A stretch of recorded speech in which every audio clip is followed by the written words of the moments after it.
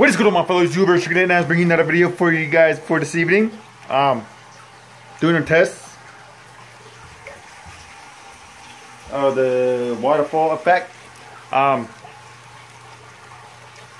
was running the test, filling the water up, all the tanks, as you can see. I ran into a problem with this tank. I had a leak on this tank. Kinda sucks, but that is why I'm holding the clamp here. You can see. Let me show you guys a better view. Okay, the leak is coming from this seam, and this is acrylic.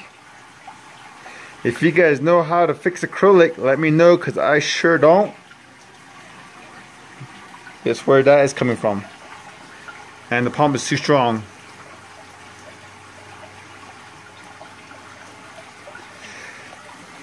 But it's pretty cool the way it runs.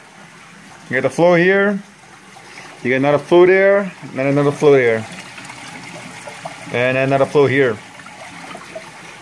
It's pretty cool. The pump is pretty strong, like I was saying, and the sump is pretty quiet. The only one you guys can hear is this one. That sucker is really loud, but this is not. So, this gives you guys an update what was going on for this evening. Letting you guys know I was busy trying to work on this thing, get it going. And another thing that I ran up to is this being here. I don't know what happened, but it was sagging. This tank wasn't level. I could move with one hand and was moving back and forth. That was a problem too, so I had to put some shims under it. That's it. That's all I want you guys to show you guys what's going on in the fish room. It's like I said, if you guys know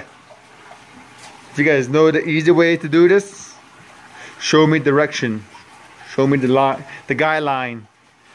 Other than that, this is Chicken Naz, brought you another video. See you guys later. It is all.